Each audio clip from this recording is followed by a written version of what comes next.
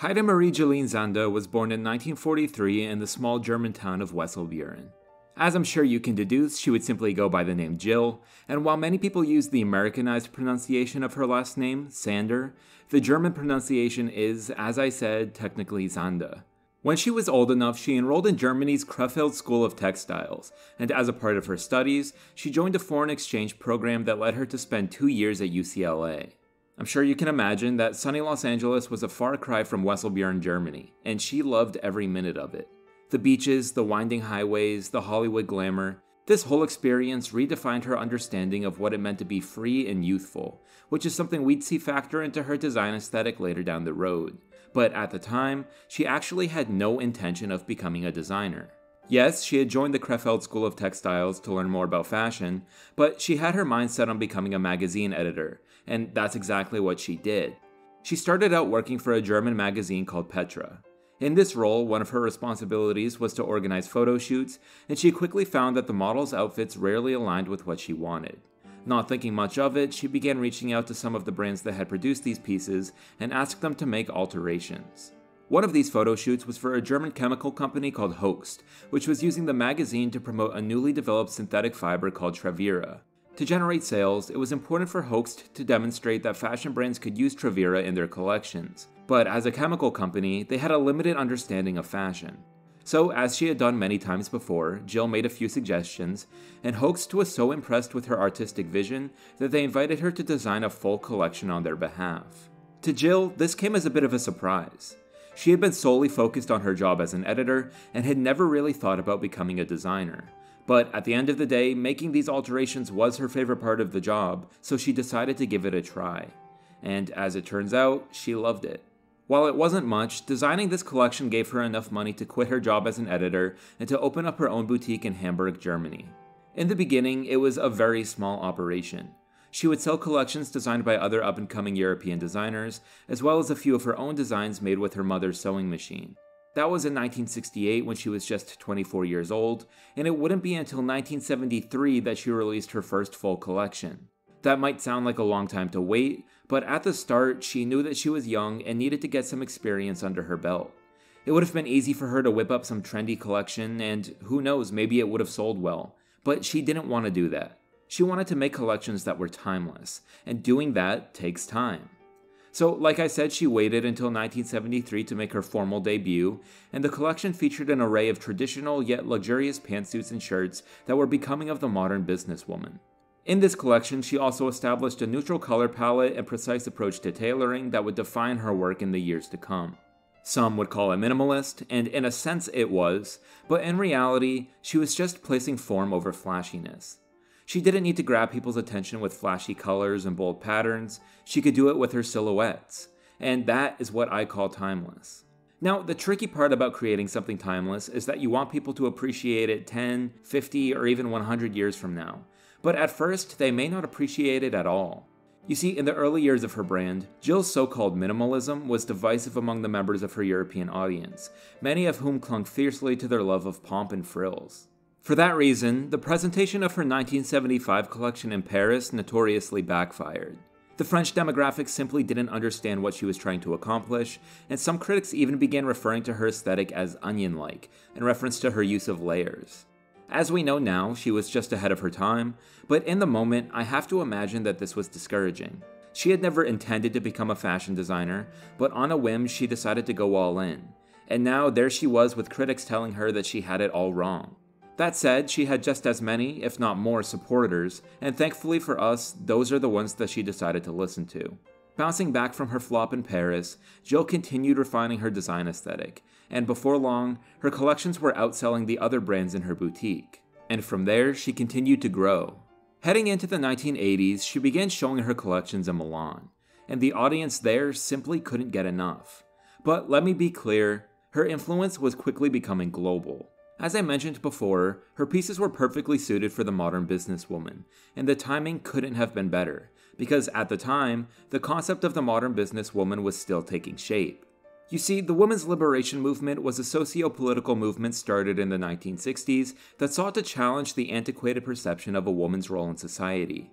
As a result, more and more women were entering the workforce, taking corporate jobs, and even making their way into the C-suite. That said, they had to dress the part, and Jil Sander was the perfect option. It was professional, but at the same time stylish and modern, and for many, that was an incredibly empowering combination.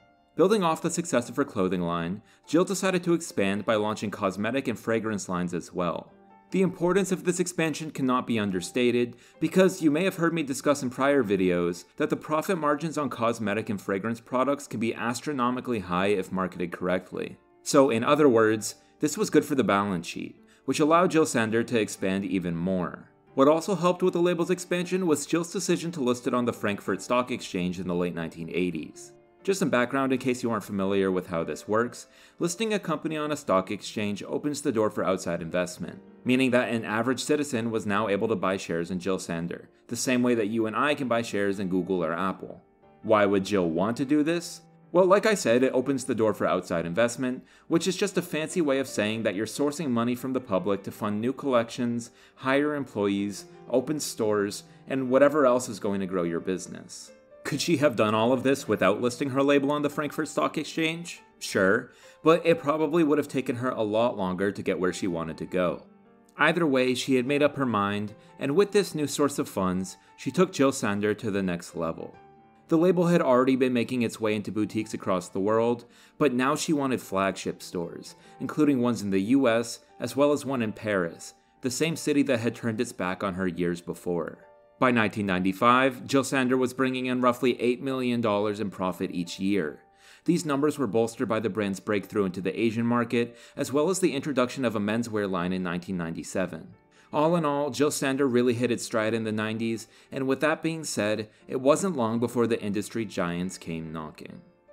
In 1999, the Prada Group acquired a majority stake in Jil Sander for somewhere north of $100 million. I don't need to be the one to tell you that Prada is an absolute juggernaut in the fashion industry, and that's why people were so excited by the news. Jil Sander now had access to all of Prada's resources, so what could go wrong? Well, apparently a lot could go wrong, and it did. Just 6 months after this announcement, Jil abruptly resigned from her namesake label. While the reasons were mostly kept private, it's widely believed that she began butting heads with Prada CEO Patrizio Bertelli on day one. Over what exactly? I couldn't tell you. But broadly speaking, I would have to guess that they disagreed over the direction in which they wanted to take the brand. One of the main reasons that Jil agreed to Prada's takeover in the first place was because she believed that they had the infrastructure to help her expand the brand's line of accessories. Maybe it had something to do with that, but again, I don't know. All I do know is that Jil decided to leave, and the vast majority of her employees decided to join her. As a result, sales started to tank, and over the next 2 years, Jil Sander was actually losing money. For Prada, who had just paid more than $100 million for the brand, this was turning into a major disaster. They brought in the Serbian designer Milan Vukremovic to take Jil's place as creative director, but he failed to turn things around. And at the end of the day, there's a lesson to be learned here. A brand is not just a name and a logo. There are real people behind the designs, and if you force those people out, all you have left is a shell of a brand. That's what happened to Jil Sander, and that's why, just 2 years after the fallout, Patrizio Bertelli reached out to negotiate Jil's return. To the surprise of just about everyone, perhaps even Jil herself, she agreed to return on a 6-year contract in exchange for an undisclosed stake in the brand, as well as a more active role in driving the Prada Group's overall strategy. Having agreed on these terms, it seemed as if any hard feelings between Jil and Prada were now water under the bridge. But as we would soon learn, that was not the case. Just 18 months into her newly signed 6-year contract, Jil left the label once again. In their press release, Prada called the split amicable, but deep down, everyone knew the truth. The differences between Jil and the Prada Group could not and would not be reconciled, no matter how hard they tried. So, with Jil gone once again, Prada found itself in a very difficult position. Like I said before, they now had a shell of a brand, and they desperately needed someone to come in and revitalize it. With that in mind, they turned to a young Belgian fashion designer named Raf Simons, who had burst onto the scene in the early 2000s with collections like Riot, Riot, Riot, and Virginia Creeper. On account of his recent success, Raf was an obvious choice to replace Jil Sander, but given the success of his own eponymous label, the better question was, why would he want to?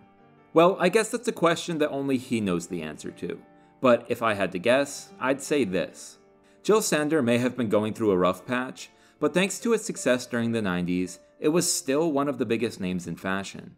Raf, on the other hand, had already made a name for himself, but was now looking for an opportunity to take that next step, and joining a name brand label backed by the Prada group seemed like a good one. Better yet, this would give him a chance to direct both menswear and womenswear. Up until this point, he had only ever designed menswear collections, but had always remained vocal about his desire to someday design womenswear collections. Well, at Jil Sander, he would have all of the budget and infrastructure to do just that, so I have to imagine that factored into his decision quite heavily. Whatever the case may be, Raf accepted the Prada Group's offer in 2005, and not long after that, made his debut with the presentation of Jil Sander's Fall 2006 menswear collection. While he did embrace the brand's history of chic minimalism, there was no denying that this marked a new chapter in the brand's history, one that would distinctively look and feel like Raf Simons. He then presented his first women's wear looks in the Fall 2006 ready-to-wear collection, and I think that this is what earned him the trust and admiration of Jil Sander's fans. Over the course of the next few seasons, he continued earning their trust and admiration with stellar collections. To many, Raf even became synonymous with Jil Sander, which is saying a whole lot. But then, it all went south. In 2012, with seemingly no warning at all, Raf Simons was fired from Jil Sander. Now, I understand that I skipped ahead a bit here, so allow me to take a step back as we try to deduce what happened. In 2006, just 1 year after Raf joined Jil Sander, the Prada Group sold their stake in the brand to Change Capital Partners, a private equity firm based in London. Right off the bat, that should raise some red flags, because private equity firms tend to squeeze value out of their portfolio companies in any and every way possible. In other words, they're solely looking at this as an investment. Short-term, long-term, that's really up to them, and in this case, it was a short-term investment, because in 2008, Change Capital Partners turned around and sold the brand to the Japanese fashion conglomerate Onward Holdings. Fast forward a few years, and rumors start circulating that Raf was throwing his hat in the ring for jobs at Dior and Yves Saint Laurent.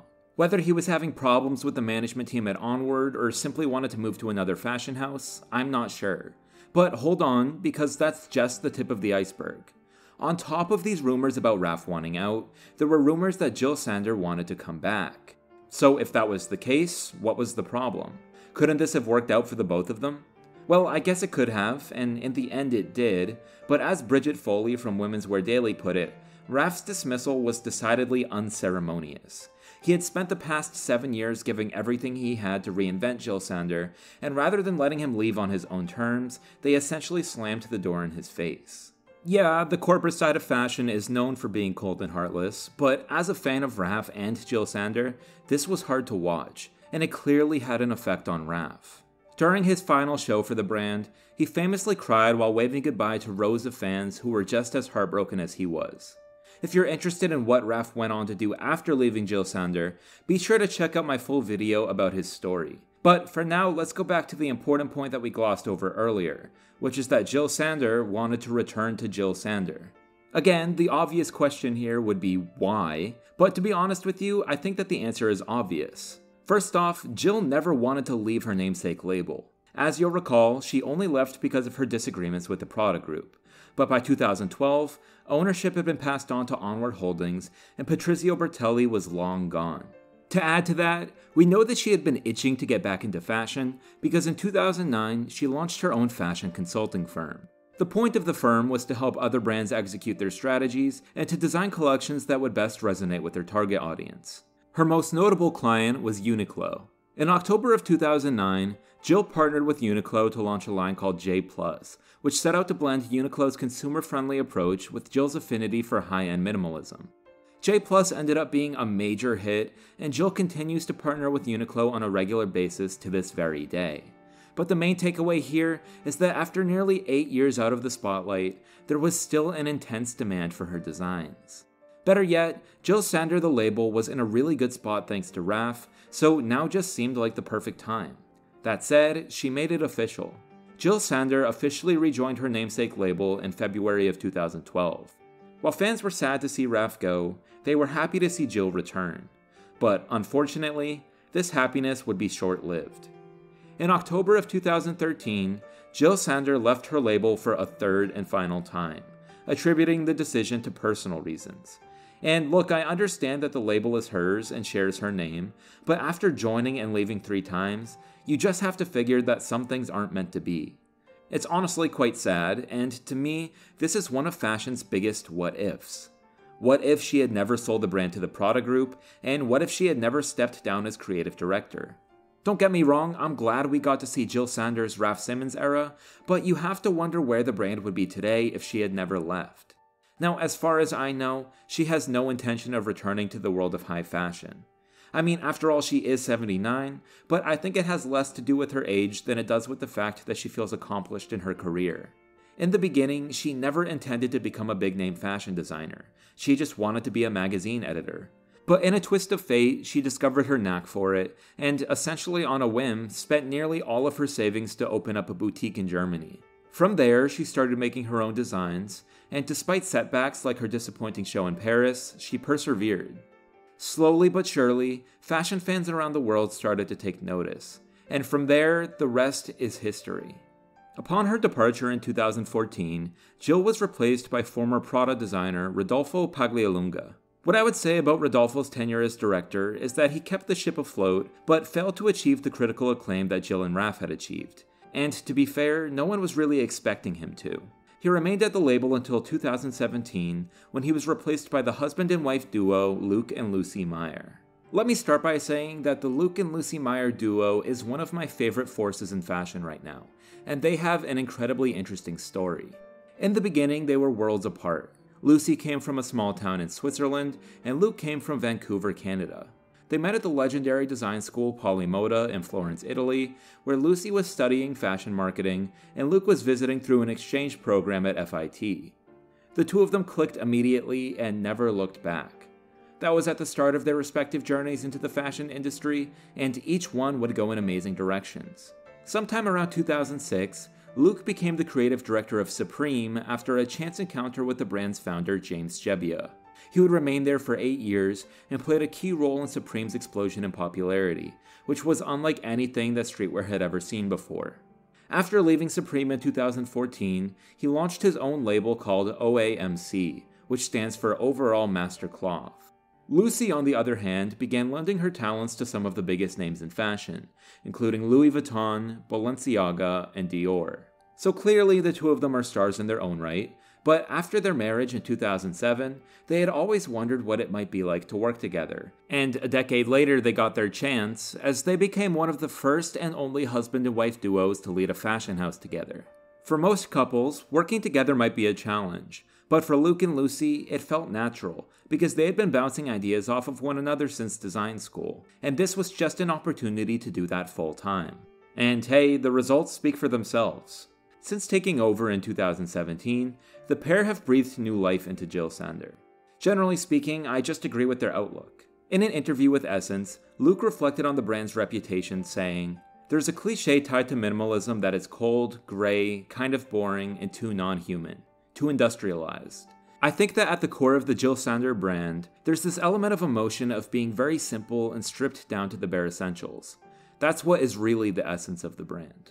Now, I really like that because towards the beginning, we talked a bit about how Jil Sander has become a staple in the wardrobes of modern businesswomen. But the intent was never to create some heartless corporate attire. In fact, it's quite the opposite. The intent has always been to take that heartless corporate attire and find beauty in it. So far, Luke and Lucy have done a fantastic job of carrying out that mission. And in a sense, you could say that it's led to a real turnaround at Jil Sander. This is in large part thanks to new management as well, because in March of 2021, Renzo Rosso's OTB group acquired Jil Sander from Onward Holdings. In case you aren't familiar, the OTB group is the holding company behind several big-name brands, including Margiela, Marni, and Amiri, just to name a few. So between Luke and Lucy, as well as the OTB group, Jil Sander is clearly in good hands as it begins this new chapter in its history. Anyways, that's all for this video. Hopefully you learned something new and can see why I believe that Jil Sander has one of the most interesting, dare I say tumultuous stories of all the brands that I've covered so far. If you did like the video, be sure to subscribe, check me out on Instagram at threaducation, and of course check out the Patreon for exclusive content. Other than that, thank you all for watching Threaducation, and I will see you next time.